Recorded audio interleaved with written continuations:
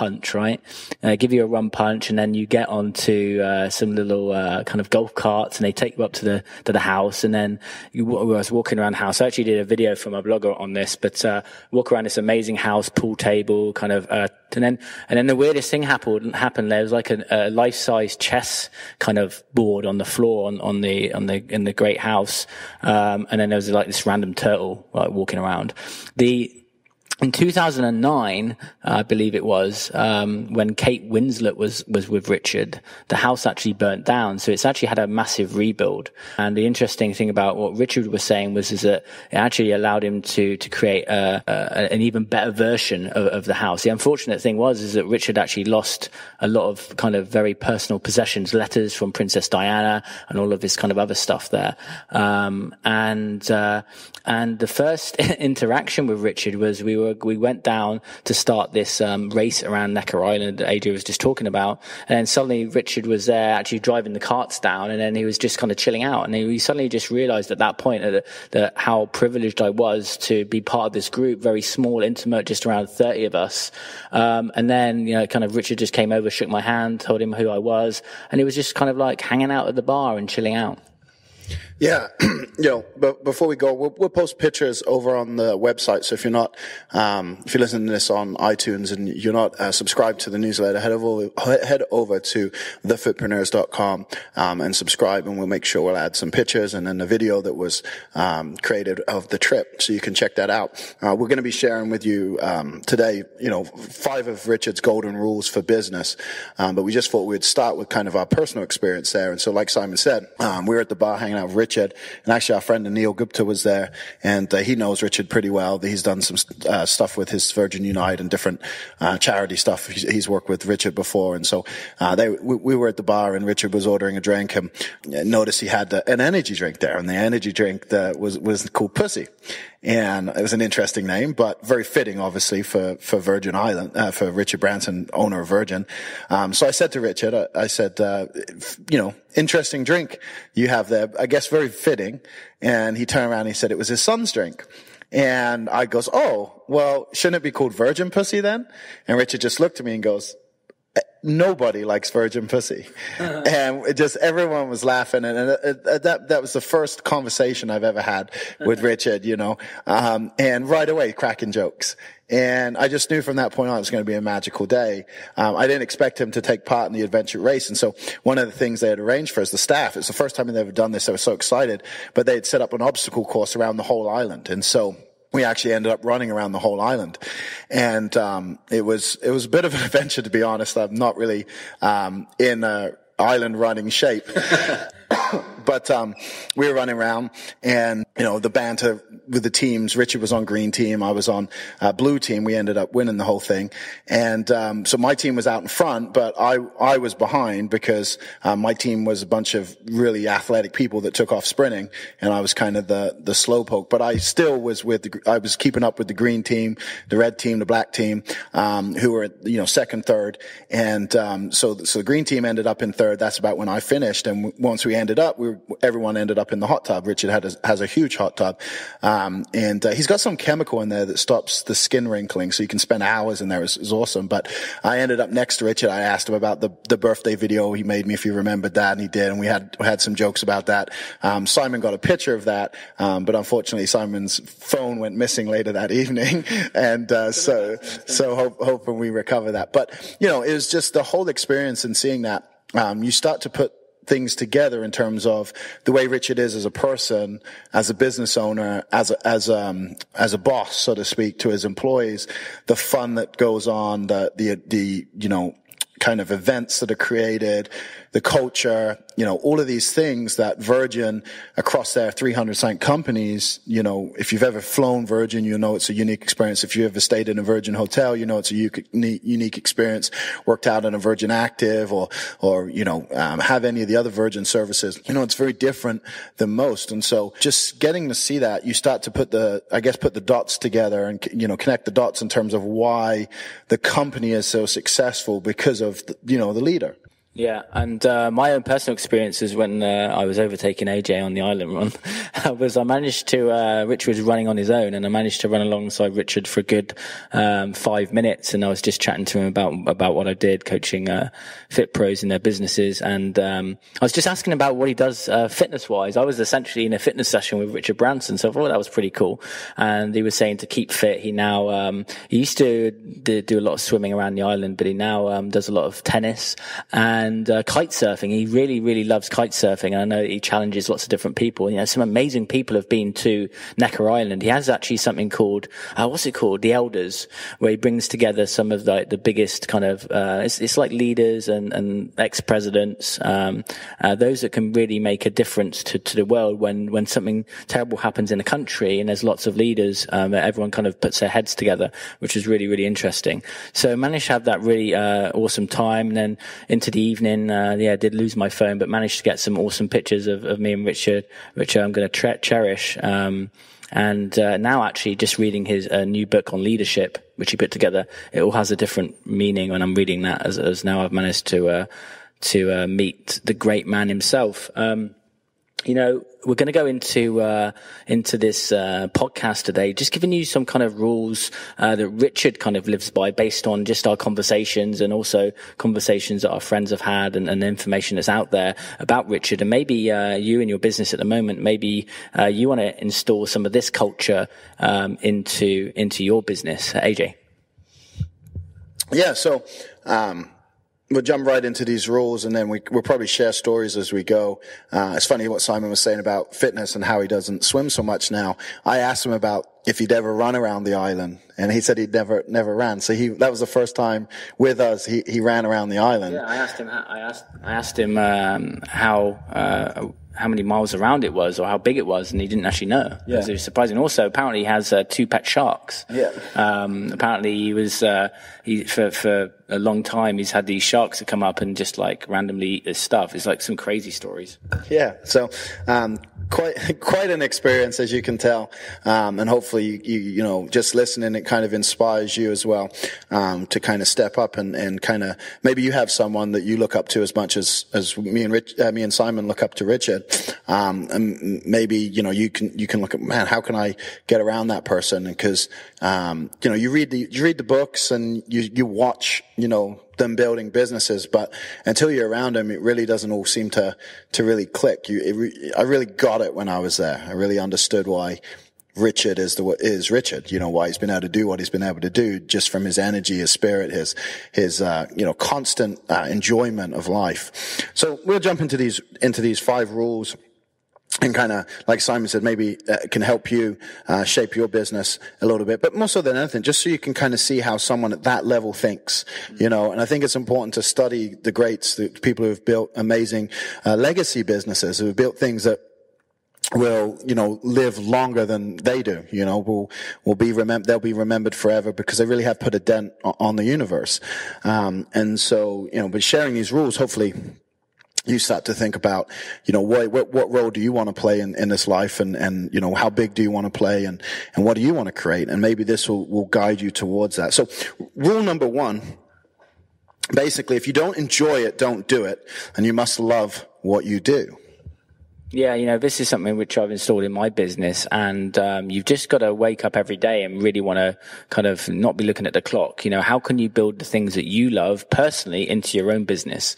You know, Richard is just a fantastic, fun person, and, you know, he doesn't like to have meetings with ties. In fact, one of the interesting things he said is that whenever he has a meeting, he normally goes and walks and actually just goes into a fun environment. He has business meetings in his bath. You know, he talks about conversations with Nelson Mandela, where he's done it in the bath and crazy things. So just enjoying every day. We can oftentimes have our business be a stress to us. But if you love to do video, for example, or, you know, think about, like in the last episode, or one of the previous episodes where we talked about your zone of genius, you know, go back and listen to that episode, because if you can tap into something that's fun for you, maybe if you like to play guitar, or you like to, you know, be on, I don't know, sing or something crazy, like, don't think that people won't love to see that person personal side of you within your business. And so your quirky side, the side that people find fun, when you're in a party and friends are laughing and seeing your crazy side, that's what people are going to connect with. And that's, I think the reason why people,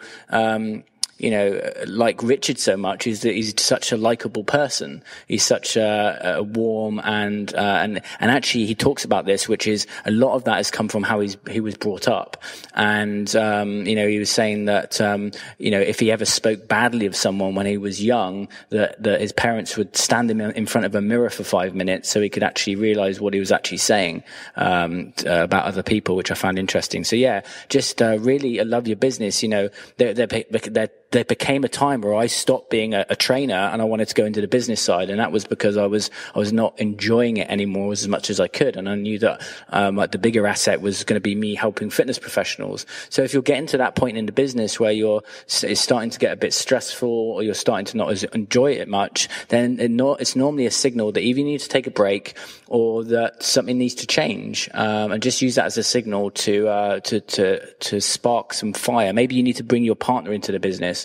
Showing a bit of love and care for how you believe that people should have awesome relationships, or maybe you need to go and just do something whereby you're just adding that fun element. When Richard did his Virgin Weddings brand, he dressed up as in a wedding dress in order to market it. Maybe the things that you do on a Friday night that you don't tell anyone, you should start bringing into the business. Yeah, a lot of people, especially trainers, are working so hard to spend more time with their family, right? They're working as hard as they can so they can create freedom. And one of the things, there was an interview session with Richard, and Yannick sat down and asked him a series of questions. And one of the things, he asked him about was, being a family man and how much does family mean? And, from the very beginning, Richard has always worked from home. And he's built 300 companies working from home. He said when he lived in England still, before he bought Necker Island, he had a barge boat, and he'd have business meetings on the boat, and he'd be changing, diapers in front of the clients. Just right from the beginning, he created his whole business around his core values and what he loved to do. And one of those things is to be around family. And so, as a trainer, there's multiple roles you can take as a trainer. And you can obviously be a trainer who's in the trenches training people. And if you love doing that, you can set your life up so that, instead of doing one-to-one sessions, so you have to, in a day you see 10 clients, you could do a boot camp, and in 1 hour you could see, 20, 30, 40, 50, 100 people, depending on your location size. And so you can change more lives without doing more hours, and you just need to find out, okay, I love this, and so I need to bring in the people who will surround myself with the people who will build the business. Some people love the marketing side, like myself. That's kind of how I switched from being just a trainer. I was running the personal training department in a large health club. I realized that I was more interested in the marketing and the sales side of things, and that's what I got excited about the most was that. And so I started studying that, and before long I was running the health club, and then shifted.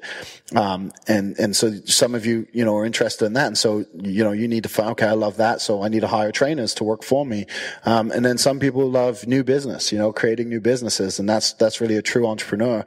And so you'll have the gym, but you have your eyes set on maybe launching another product. Maybe it's an online product. Maybe it's a supplement line. Maybe it's a clothing line. All these different things. And so, you just got to figure out what it is you love, and then start to reduce all the other stuff. Obviously, at first, sometimes when you're starting out, you have to do some of the stuff you don't like just to get the ball rolling. But if you know what it is you love, and you know what it is you don't love, you can slowly, one by one, take those off the list. And the quicker you can do it, the better your business will be. Yeah. Number 2, be innovative and create something different that will stand out. This could be a different product. It could be a different service. It could be the way that you market yourself. We were talking earlier about all of Richard's different crazy marketing and PR stunts. In fact, if you type into Google Richard Branson PR stunts, it'll come up with a list of different ways that Richard has marketed his businesses. I think for one of his companies, he drove a tank down New York. For another, he's done crazy things with hot air balloons. You don't need to have a massive budget. That's the thing about Richard. He likes to save money by doing things that get into the PR's, the media's attention. Yeah, one of the things he did when he launched the airline company was he didn't purchase an aircraft. He rented an aircraft for a year. And so he had an agreement, he would rent it for a year. He would try his airline thing. And then if it would take off, he would sign an agreement with that company to continue to use their fleet. And, what he did was once the concept was proven and he knew he was going to launch Virgin, Atlantic, he basically found a company that would put their, TV sets, in the headsets into the airline. And, they actually paid him to do that, and that covered the cost of the airline. So he's done a lot of things like that where, money he's been innovative. He's done something different than everyone else, and it's really made him stand out in the business world. And then, of course, all his PR stunts always make him stand out too.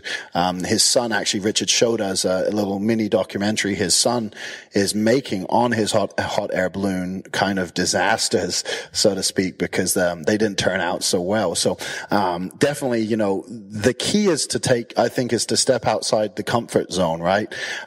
You can be innovative in terms of your transformation contests, right? Instead of running, and this is what we'll talk about. We're never selling sessions or we're never selling training. We're selling transformations, and you can create whatever transformation you want. You can call it different names. You can have fun little things. You can be innovative in your marketing for the time of the year.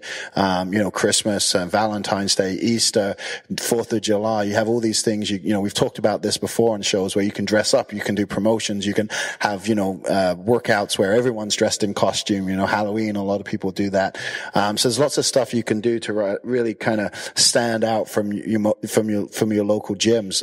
Really no one else, you're not going to walk into a big box gym, with 6,000 members and see anyone dressed up working out on Halloween. But if you've created an environment like that in a community, again, you're going to create this culture and this loyalty where people just love to be around you. And that's definitely something with Richard. You can tell his employees and everyone around him they absolutely love being around him. I mean, he was up on the table dancing after dinner. He had all the girls, Richard likes girls. He loves being surrounded by beautiful women. And so, at the end of dinner, he was announcing the winners of the adventure race. And, he got the girls up from the team, not the guys, just the girls up from the team. And then he had everyone dancing around the table. And so he was on the table with about 30 beautiful women, his employees, majority of whom are women, and then the girls that were there. Yeah, it was a good fun, but you could tell everyone was just having a blast, and that's what creating the right culture is about. And so you can do that in your gym as well. And people will be loyal and they'll want to be around you and they'll just absolutely love coming in and working out every day. Yeah. And in fact, this reminds me when we were doing the island race, one of the tasks was to use a member of staff in a very for a selfie. And Richard grabbed the member of staff and put them in a very awkward position, and then took a selfie and just giggled and ran off. This is crazy. Some behind the scenes stuff there from NECA, which was pretty funny. Twerking on the video. Yeah, doing twerking, all kinds of crazy stuff going on here. Number 3. Your employees, if you have them, or your team, are your best asset. Happy employees make for happy customers. Yeah, one of the things you could tell the people who were working there was that they didn't want to be anywhere else. They were just so happy to serve us, and they would make sure that our time on the island was the most pleasurable it could be. Wanted to make sure we had everything we needed. I went out of their way to get things for us and really, just love their job. And then when Richard came around, you could see why. And that was because they just love Richard. And, I think a lot of trainers forget, and I've seen this a lot in some of the gyms now where people are transitioning away from coaching. They're handing it over to a head coach. What ends up happening is they stop coming around, and the head coach kind of takes on all responsibility. And then the head coach isn't happy with that, because, they never intended to be the owner of the gym. They just wanted to train and coach.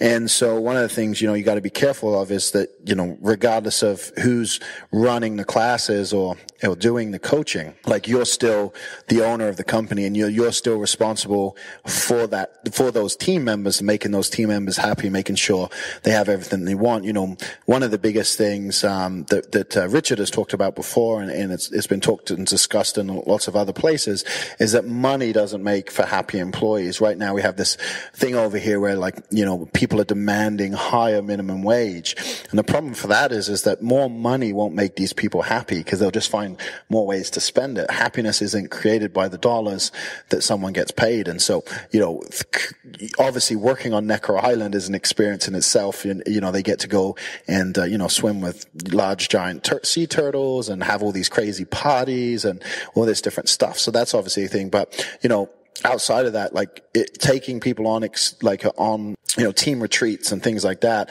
Most companies don't do that kind of stuff. You create experiences for your team as much as you try to do for your clients. You're going to see that your team's loyal to you, and they're not going to go anywhere. You know, that's what makes the difference in business. And people always think, if I just pay them a little bit more, they'll be happy. You know, and it's more, like Simon just said, if you didn't hear, it's more recognition and significance.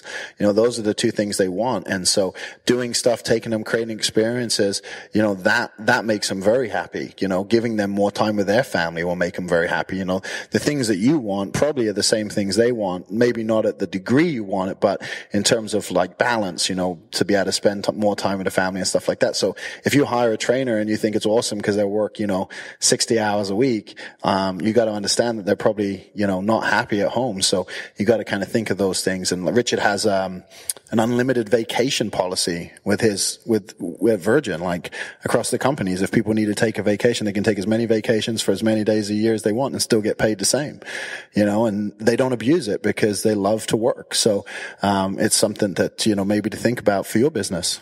Yeah, and in Richard's own words, some of the keys that he says in you know, working and building a team, you know, the business is in direct relation to how good you are with people. You know, that you genuinely care, that you draw out the best of people, that you're inspiring, and also that you're not criticizing. You know, he tells a story in which he spoke about, which was how back in, I think it was the early 90s or late 80s, one of his staff of Virgin Records was found to be selling, I think it was kind of knockoff CDs or something, and selling them back to the company. Some story like that. Anyway, and he was called into Richard's office, and Richard gave him a second chance because the guy was genuinely sorry, and that employee ended up signing up the likes of I think it was Rolling Stones Rolling Stones and some other big bands. And so Richard's a firm believer in giving people a second chance and really drawing the best out in people.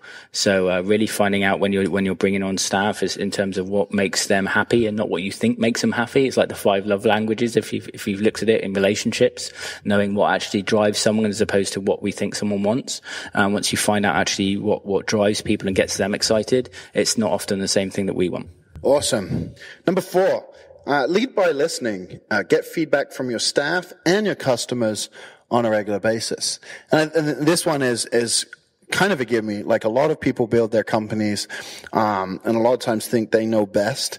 And the thing that you have to understand is that a lot of times, especially if you're removed from the day-to-day happenings, which, you know, as you grow as a business owner, there's a good chance you'll move away from doing the things like the training, doing the things like the sales, the marketing, because your focus and your vision will be on growing the business, whether that's opening another location, whether that's expanding your services online, creating online products, DVDs, videos, programs, you know, supplements, clothing, you know, partnering with people, whatever it is. You'll be in the business less and less. And the key to creating a great business then is by listening to the people that are actually in the business, is by surveying the customers, surveying the customers and finding out, you know, what they love, what they don't like, you know, and, you know, what could you do to improve? And if you can stay on top of that, then you're going to have a great business. Most people, where they fail is when they begin, they have amazing customer service. They have amazing relationships with their employees because they're in close proximity. And what what happens is as they grow, that proximity becomes, removed by more and more people in the company. And so, if there's a head trainer and you've got 5 trainers underneath that head trainer, there's a good chance you personally as an owner don't talk to those 5 trainers. But the problem with that is maybe they have feedback on how you could be more efficient, how you could be more automated, how you could make more sales, because they're in the trenches. And so it's really key that you're always paying attention to what your employees say, and then of course what the customers say, because not that the customers are always right, but you got to remember that they're the ones we're serving. They're the ones whose lives we're trying to change and transform. And so we don't want to let growth affect the experience and results that we were dedicated to at the very beginning. Yeah, number 5, finally, be visible. You want to market the company and its offers by putting yourself or a member of your staff in front of the cameras. And I've done this in my business, and I get my clients to do this, which is really avoiding, like I said at the start of the episode, is hiding behind your brand and logo and actually putting yourself to the forefront. People buy from people, and especially this kind of day and age with social media. You've got Twitter, Facebook. You've got the things like Periscope now, which is kind of live video. You really want to be separating yourself from the competition, not just on a monthly basis, but on a weekly and daily basis now, I think. The more times that you put yourself out there and the more consistency that you have, the more you're going to get edged in people's brains. And, the reason why Richard does what he does is that, he's just drawing out his own personality. He's got a certain likability, and he recognized that, and he wanted to showcase that to other people. And that allows him to get that. If you're a really likable person, for example, but people don't see that in the business, then that means that a likable person isn't being marketed out there, and that means that someone else's likability is being put out there. And so it's very, very important that what you believe, if you love yourself enough and you believe that you've got, and you attract people to you, outside of the business, and of course that's going to attract people to you in the business. Here at the Mastermind, I was chatting to one of my clients, and he has a real passion for golf. And, where you may not think that people would want to know that, golfers resonate with golfers, they're one and the same. And so once people can find common ground, and oftentimes the problem is that people think that the thing that I like, other people won't like. Well, actually, it's just a flip opposite of that. Yeah, it's interesting you say that, because I was just at Bedros Keuilian's event, and it was at the VIP dinner. He invited me up there, and I was sitting with a couple of fit professionals who have worked with me before and know me, and we were talking about speaking at Change the Game, an event that's coming up here at the end of April, and I was talking about what I would want to talk about if I was to talk about what I wanted to talk about. And I was talking about like disruptive technology and, new age medicine and the way things are going and how I see this integrated health and fitness, in the future of where, a fitness professional basically is, someone comes in, and you look at them and you instead of asking them how much weight they want to lose, you kind of do a body scan, and it says to you how much weight they have to lose. And then, we basically take a prick of the finger, we take a sample of blood, it shows us what's going on the hormone levels. Then we give them wearables to take home, like, Fitbits are like a great example, but we give them wearables so we can track their activity the other 23 hours of the day they're not with us. And so I was telling them that's what I'd love to speak about, but I said, no one wants to hear about that. They want to hear about sales or marketing, and they looked at me and they were like, AJ, we definitely want to hear about that stuff. But the reason I say that is because you don't hear other people talking about it that much, because often they're so focused on their business that these aren't the discussions that came up. Same with the youth obesity stuff. My passion has always been with youth athletics. It's why I helped build the International Youth Conditioning Association, and it's why when I was running personal training, I had youth fitness classes that I ran. I've always loved youth, and I've I've always had this, idea to kind of eradicate and get rid of childhood obesity. And I've always watched people like Jamie Oliver who are going after that kind of stuff and been like, yeah, man, I would love to get involved. But I've never really thought anyone else was like as interested, like out of my friends and stuff like that. And I just mentioned it on a podcast interview I did with Jason Ferrugia, and I had like 10 people reach out to me being like, oh man, let me know what you're doing, how I can get involved and stuff like that. So, I'm even learning that at this level, that, oftentimes like what you think people, want from you or seeking from you, is oftentimes not what they really want you to be talking about. Or, if you open up a new avenue, they're more than willing to go on that journey with you. And I think that that's one of the things Richard did very well with his brand, with Virgin. He started off with the magazine, and then Virgin Records, I think, was his first company, right?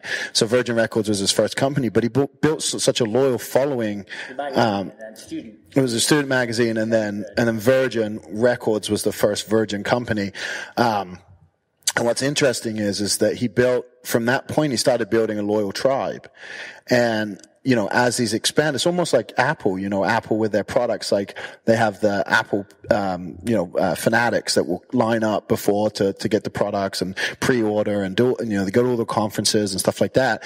Virgin has the same thing. And so, a lot of times, if you fly on Virgin, over here in the States, it's not as easy to do, but, I always like to fly, overseas on Virgin. I've looked at personally, switching my phone over to Virgin, and different stuff like that. In England, Virgin has, phone service, TV service, all this different stuff. What you find is like most people are loyal to that brand. But it's because of Richard. He's the face of the company. They love Richard, and so they want to be a part of it. And, what's unique about Richard, is that he was he was the face of a company before being the face of a company became popular. Now with social media and stuff like that, guys like Gary Vaynerchuk have pushed this, with Thank You Economy, Crush It, his latest book, Jab, Jab, Jab, Right Hook, about, companies can't hide behind brand names anymore. They have to have a face. They have to have someone to stand out. But Richard was doing this before CEOs would do, like no one was doing this when he was doing it. And so, he really set the wave. And when he was talking about his hot air balloon stuff, it started making me think about, like Jack LaLanne. And Jack LaLanne used to do crazy things. Arnold Schwarzenegger, crazy things. And I was starting to think, what crazy things could I do? What kind of awesome fitness stuff are there out there that I could do? So I went to Guinness Book of World Records, and they have all these challenges they do on there now. Some of them are pretty crazy, like how many backflips you can do in a minute and how many push-ups you can do, on the back of your hands, and they have all these. If you look at Michael Jackson, he was just a fantastic business person. You just look at all the media publicity he got by putting himself in like these crazy tanks, and probably hanging the baby over the side of the thing. It's all to drive the media publicity. Yeah. So if you think about you and actually another maverick. Another maverick friend of ours, Frank McGinney, he sells houses like that. He sells $1 million homes by turning it into a spectacle, and having an open house where he's flying a motorcycle over the home and stuff like that. And so if you look at those who have been really successful, self-promotion is one of the best things you can do. It's also one of the cheapest things you can do, because you don't have to pay yourself to show up. If you try to get a celebrity or try to get someone else to do it, there's a cost with that. And so, think about what can you do in your local community to stand out. It doesn't have to be that crazy, but you just have to step up and be a face of, be a leader in the community, beyond just the four walls of your gym. Yeah, and touching on that though, like people find that really difficult if you have a fear around what people think of you. That was one of the issues we talked about at this mastermind and helped people overcome, was that all of this stuff is fantastic, but if you are worried what other people think and you have low confidence, then that's something that you need to build on, and then the other things start to become easy. Just a couple of things I want to wrap up on also, which Richard said were really, really critical, and that was the power of delegation. If you're not really good at something, Richard's on Necker Island, and yes, he does leave the island, but he's there most of the time, 75% of the time. But he runs 300-400 companies, and in order to do that, in order to be in the position he is, he's had to get good at delegating and bringing in the right people. And also, he was very, very clear of the importance of mentors and having people, hold you in the guidance from A to B. It's much easier to find people who've already done it than try and work it out yourself. And actually, Richard is a fantastic listener, and he still learns things and is very interested in listening to what both me and AJ had to say. And so, he's still learning and he's still on the journey. So I think that's also really important. Quote of the week is from Richard Branson. I think we might have used this one before, but I actually really love it. It's a fantastic quote. And it is, if someone offers you an amazing opportunity and you're not sure you can do it, just say yes and then learn how to do it later. I just think that's a fantastic way to run your business. So many people have fear around doing stuff, but I use this. I'm just like, yeah, I can do it. And then I work it out later on. So that's key. I think the challenge for the week, I think would be fantastic, would be to think of a crazy Richard Branson style publicity stunt that you can pull for your business and see how crazy you can go. Yeah, I tell you what, if you do something, send it over to us. We'll make sure we share it with our listeners, and maybe there'll be something a little extra special in there for you. So make sure if when you do it, not if, when. Remember, go back to the early episodes. Don't be listening to these episodes if you're not going to take action. Martin Simon's voice may be attractive and may soothe you for an hour, but our ultimate goal with this is to help you grow your business. So do this, take action on this, put it into place, and let us know. Nothing makes us prouder than actually, seeing the results that we get for people. So, let us know what you do. And, like I said, we'll be sure to share that with our listeners. Yeah, and if you do need some direction in your fitness business and you need a guide, then you can reach out to me or ajroberts.com, facebook.com/AJ Roberts, or myself, Simon Lovell, simonlovell.co.uk, or facebook.com/Boy Lovell, BoyLovell. And like we said earlier, if you're not subscribed to the newsletter, make sure you get over to thefitpreneurs.com, subscribe to the newsletter so you don't miss out on an episode and any other awesome announcements we may have. Also, head over to iTunes. If you're a listener on there, give us a 5-star review, leave us some feedback, and of course, share this with your friends on social media so we get a few more listeners. Like a virgin, touched for the very first time. Pussy, pussy, pussy.